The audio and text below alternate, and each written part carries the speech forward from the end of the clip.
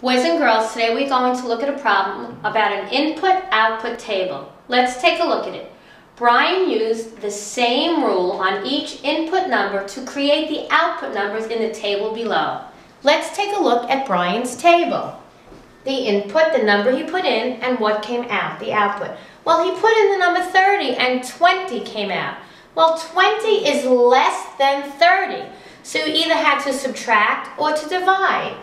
Is there any number we can think of that you could divide 30 by and get 20? I don't think there is. As much as you could think, 20 divided by 30 divided by 2 would be 15, divided by 3 is 10. Let's try subtraction. If I subtract 10, it's easy to see that pattern. 30 take away 10 would give me 20. It seems like that works, minus 10. But when we look at an input-output table, we must look at the next row to see if it continues. 60 minus 10, it seems to be working, minus 10 again. 20 minus 10 gives us 10, minus 10 again. And the last number, 40 minus 10, gives us 30.